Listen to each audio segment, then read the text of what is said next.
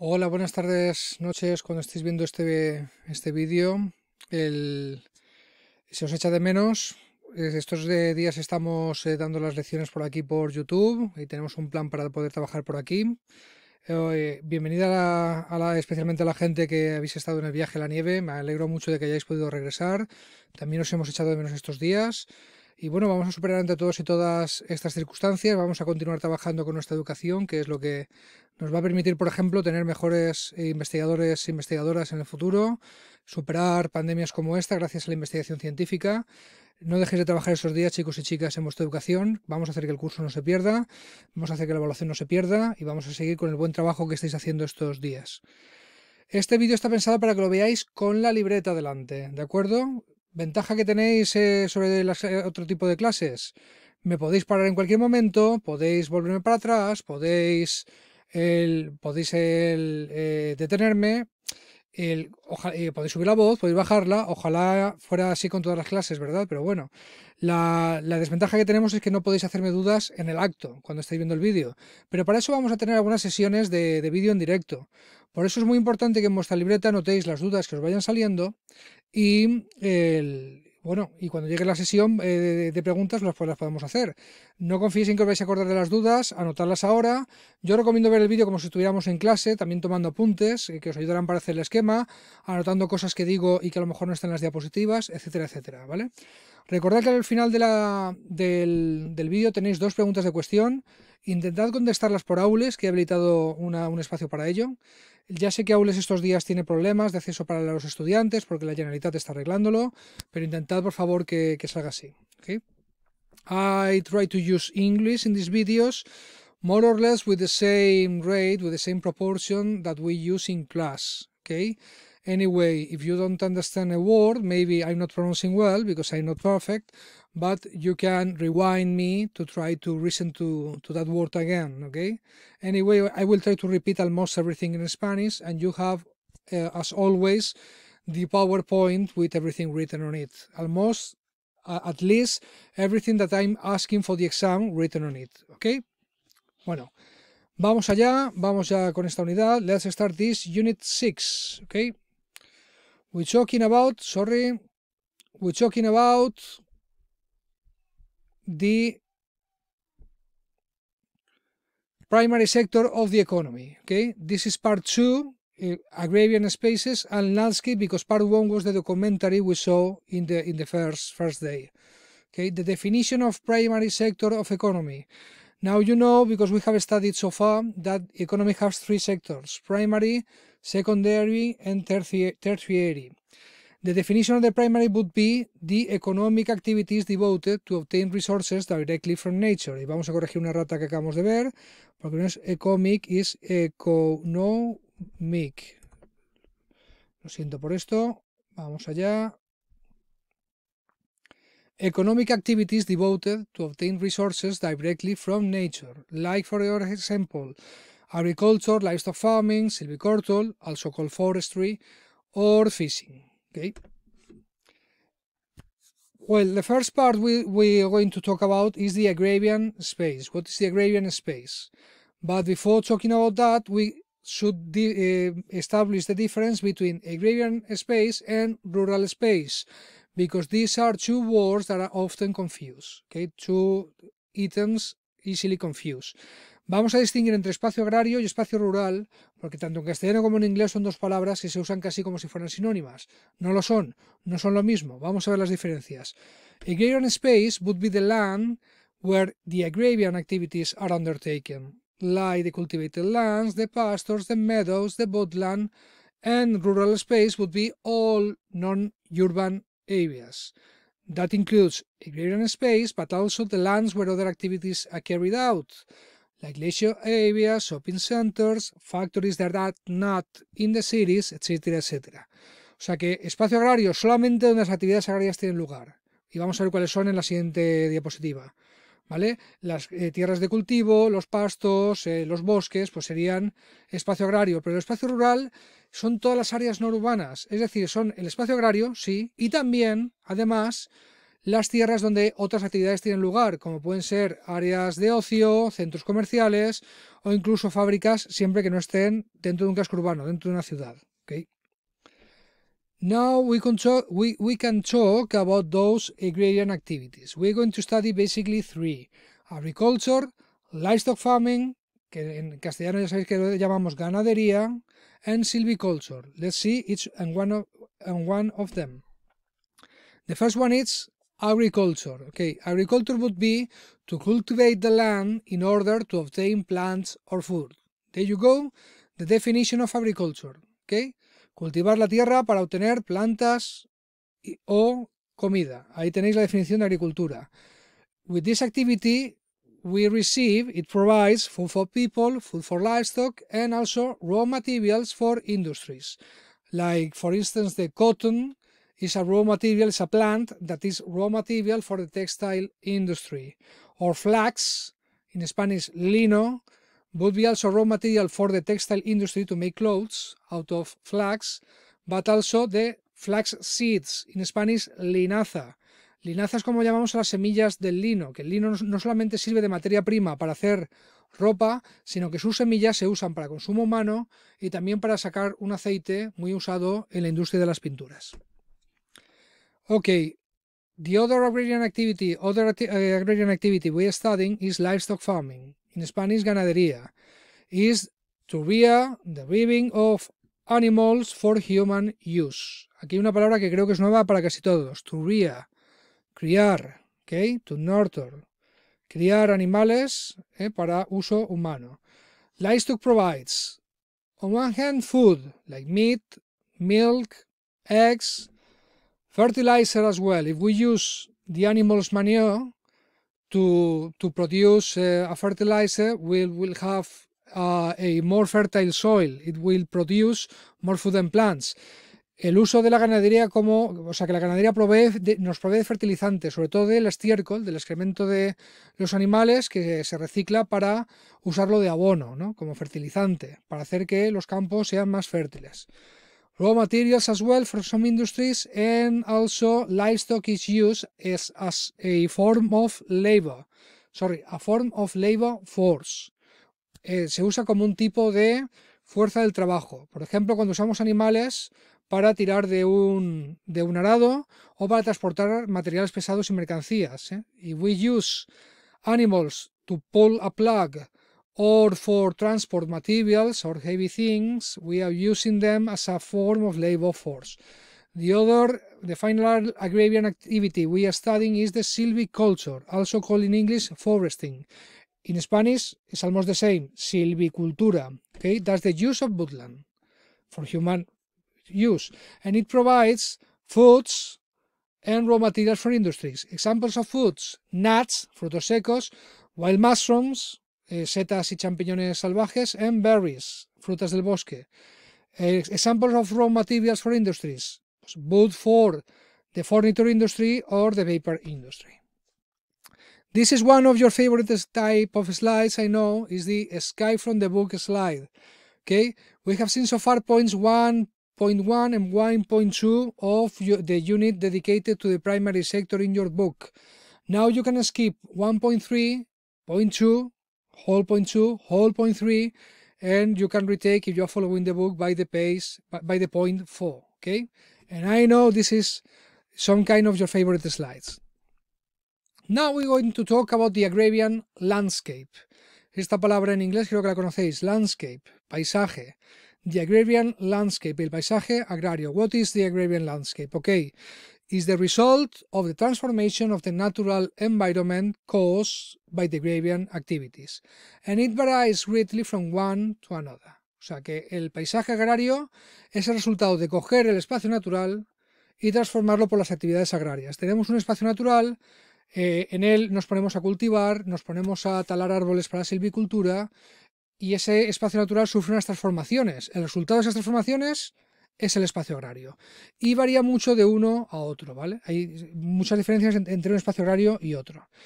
All the agrarian spaces have two elements: the inhabited spaces and the farmlands. They are so important that we are going to study each and one of them in separate slides. First one, the first element of the agrarian landscape, inhabit spaces. They are the spaces inhabited by people who work or live in the countryside. Y esta palabra creo que la hemos visto varias veces a lo largo del curso, countryside. Tú puedes vivir en la ciudad, in the city, o en el campo, the countryside, ¿ok? Settlements, asentamientos, ¿ok? This is the way in which the agrarian population is distributed across the land, ¿ok? Es la forma en la que la población agrícola, o sea, la gente que vive en el campo, se distribuye a lo largo de la tierra. And it has three possible forms. The first form would be a dispersed settlement, where the farmers' dwellings are separated from one another and surrounded by the land they farm. Esta forma de asentamiento rural, de asentamiento agrario, es la dispersa. Las viviendas, fíjate la palabra dwelling, dwelling es una forma de decir vivienda, igual que podemos decir en castellano morada, ¿vale? O habitáculo, pues diferentes formas de decir vivienda. The farmers dwelling aquí están separadas la una de la otra y rodeadas de las tierras que cultivan. Another type would be the concentrated settlement. It's quite the contrary. It's the farmers dwelling being grouped into a village or a hamlet. It depends on the size. A village, un pueblo, is way more larger, more bigger than a hamlet, de una aldea, okay? And also we can have a mix of the previous two, the interspersed settlement, el asentamiento rural entremezclado. Some dwellings are grouped and some are isolated. We have to talk about the habitat as well. Okay, a habitat would include dwellings, the buildings to live, for the people to live, and also another type of buildings called agricultural buildings, the ones that make the agrarian activities possible, like the barns, graneros, like the stables, establos, y también wine cellars, bodegas, ¿vale? O sea que el hábitat es viviendas rurales más edificios agrícolas, ¿vale? Las dos cosas es el hábitat. Here you can see some examples of this. The first one, your photo in the left, would be a dispersed settlement, because the houses where the people live are not together, are not grouped, they are separated, isolated, and they are surrounded by the lands they farm. The concentrated settlement would be quite the contrary. Here you have an example of, we don't know if it is a village or a hamlet, depends on the size, looks like a hamlet, it's small, and all the houses are grouped together. And you have outside of the hamlet these farms that the people who live in these houses do cultivate. The interspersed settlement, this photo is taken from your book, by the way, it would be a mix of the previous two. You have some houses grouped here, and here you have some houses isolated, and again, like in the dispersed, surrounded by the lands they farm. So you now know three types of settlement, three elements of the agrarian landscape. And this could be part of an exam, to have a photo of an agrarian landscape and be able to tell these things. Así que esto puede ser materia de examen. Ahora que sabéis distinguir tipos de asentamientos, cosas que se ven en una foto de un paisaje rural, esto puede ser materia de un examen, que os ponga una foto y seáis capaces de decirme, pues si hay asentamiento humano, qué tipo es. And we have said that the agrarian landscape,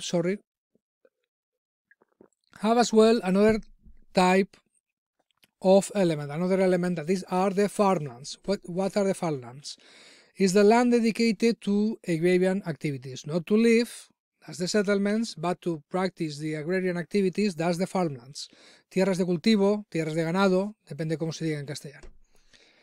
And they are organized into fields. Se organizan en campos. Definition of field, the basic division of agrarian land. And they are separated from one another by borders. Los campos están separados unos de otro por, en inglés usamos la palabra border, se podría decir borde en castellano, vale, pero se usa menos. Border se suele traducir como frontera, pero esto es más para países, para una división política, ¿vale? O provincias, la frontera de un país y otro, border. Pero para distinguir un campo de otro, para lo que separa un campo de otro, en español usamos la palabra linde, que os lo he puesto ahí, ¿no? Como en el examen me vale border, me vale linde, ¿vale? Pero no me pongáis frontera como traducción directa de border, por favor. Usad la palabra linde en castellano o border en inglés. And we can distinguish different types of fields according to first, by size. We are talking about a small field if it measures less than 10 hectares. What is an hectare? Una hectárea en castellano. Okay. Una hectárea es una unidad que equivale a 100 metros cuadrados. ¿Vale? Perdón, un área son 100 metros cuadrados. Una hectárea serían 100 áreas. O sea, si echáis la cuenta, 100 por 100, 10.000 metros cuadrados. Una hectárea son 10.000 metros cuadrados. Para que os hagáis una idea, una hectárea en 10.000 metros cuadrados cabe 1,4 campos de fútbol aproximadamente, de tamaño normal. ¿Okay?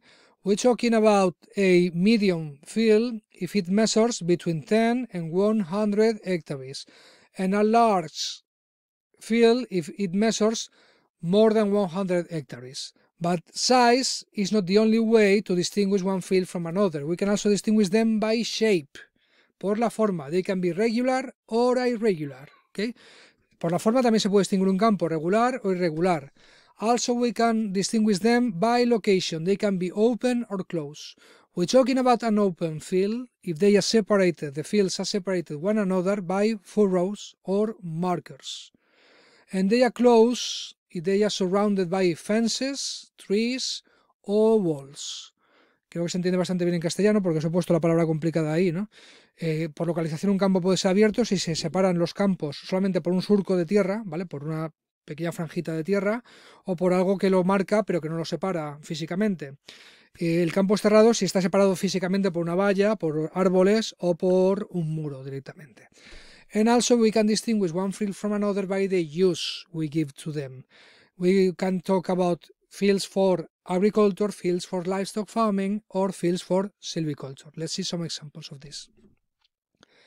Okay, here you have two different agrarian fields, and now you can distinguish several elements of this. Okay, in this one in the left, we are talking about a closed field. If you can see, they are separated. One field is separated from another by these small walls. So if it has walls, trees to separate, or fences, we're talking about closed. They are also not regular. They have different shapes, different levels. They are not level, the same. Diferentes formas, diferentes niveles de suelo. Estos son irregulares. On the other hand, here in the right, you have an open field. They are separated one another by just small strips of land, called furrows in English, surcos in Spanish. Okay, and they are regular. They have the same, probably not the same size, but the same shape, the same level. Okay, they are leveled at the same, tienen el mismo nivel de tierra, son todos igual de llanos, ¿no? No como el otro que es irregular, que tiene diferentes alturas, ¿no? Esto tiene toda la misma altura. Y como no se observan para separar un campo de otro, ni vallas, ni árboles, ni muros, sino solamente pequeños surcos, pequeñas franjas de tierra, pues es un campo abierto y por cierto regular.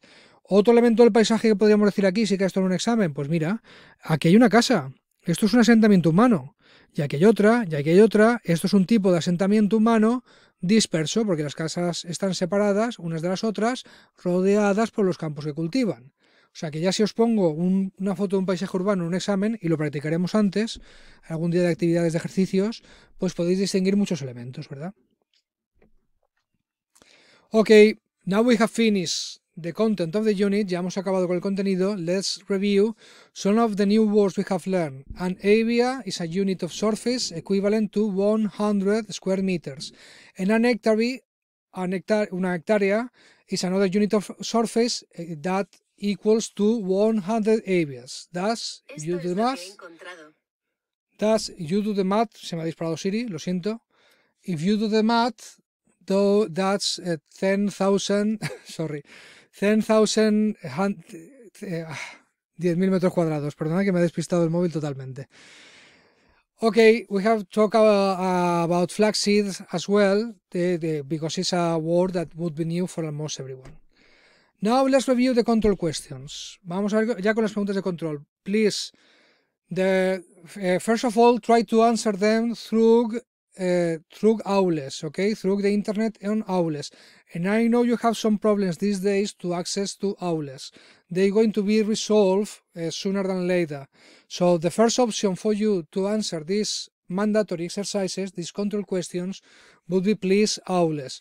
if you have some troubles, then you will have to access Aules, you can send these questions to me by email. Please don't hesitate, don't take too long to answer to them. You can write me in my email. I prefer these days to use the Gmail one, danielsimonpla@gmail.com, ¿ok? Por favor, primera opción para contestar las preguntas, Aules. Y ya sé todos los problemas que hay estos días. Y como hay esos problemas, no tardéis mucho en contestarlas. Si fuera imposible entrar a Aules, usad mi mail. Estos días voy a usar danielsimonpla@gmail.com para que no se me sobrecargue el de la Generalitat. These are your control questions. What is silviculture? 2. How many average football fields can fit in an hectare? ¿Ok? Bien, pues contestadlas cuando podáis. About the work of the part 1 of this unit. I'm going to habilitate the questions to be answered through Aules. I will distribute the mandatory questions. All of you have to answer after taking a look to the documentary. And also we have the voluntary work to win up to 2 positive points. A voluntary work telling us in a paper the data, title, author, year of the documentary, the argument, the synopsis, what it's about, and a third part that would be your personal opinion, okay, what you think about the documentary. And lo digo en castellano también, que sobre el documental, ya sé que ahora mismo no tenéis las preguntas porque no podéis entrar a Aules, las vais a tener allí. Primera opción, igual que las preguntas de control, contestarlo en Aules cuando sea posible. Si no, no os preocupéis que distribuiré estas preguntas pues, en la descripción del vídeo de YouTube, por ejemplo, en este vídeo, o por los medios que tengo para comunicar con vosotros. Recordad también que hay el trabajo de la parte 1 del documental, tiene 3 preguntas obligatorias para todo el mundo, y también una parte voluntaria, que es un trabajo contando el argumento, los datos del documental, autor, título, etcétera, y una tercera parte que sería vuestra opinión personal, muy importante, y con ese trabajo os podéis ganar hasta 2 positivos en esta unidad. Entregar el trabajo también por Aules si es posible, que voy a habilitar un espacio para ello. Hacerlo en formato digital, en un Word o similar, y luego subís el archivo a través de la tarea que voy a habilitar en Aules. Ok, pues esto es todo. Cuidaros muchísimo, no descuidéis vuestra educación estos días, es muy importante, es una forma que tenemos de ganar la partida del virus, que interrumpa lo menos posible nuestra vida cotidiana, más de lo que está haciendo, pero vamos a mantener el buen trabajo que estáis haciendo todos y todas, vamos a no perder el curso, vamos a continuar con este curso de geografía y con vuestra educación en general. Os quiero mucho y os echo de menos. Hasta luego.